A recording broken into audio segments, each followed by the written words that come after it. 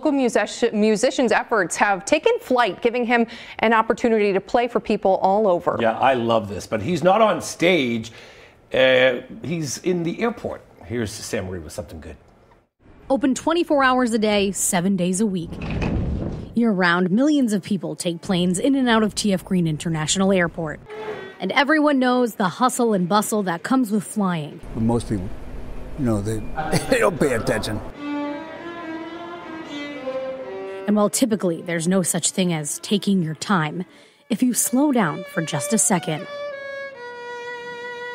you can hear a meaningful melody welcoming you to the ocean state. Courtesy of Edgar Edwards, an 89-year-old vibrant violinist from Warwick.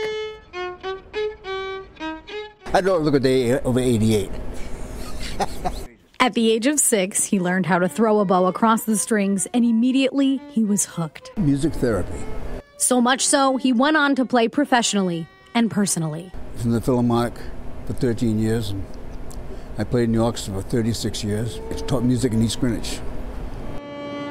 Things have since slowed down a bit, but Edgar is always eager. I don't have to practice, but I do.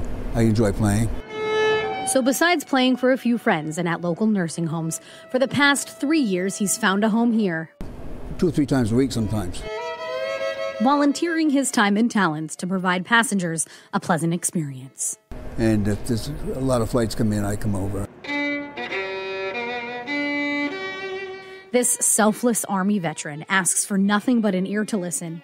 And on occasion, he's rewarded financially. I've had as much as a $50 tip one time.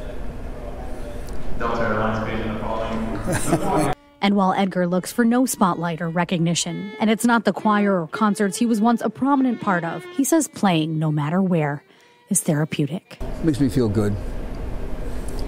And gives me a reason to keep going. Showing you something good. I'm Sam Reed.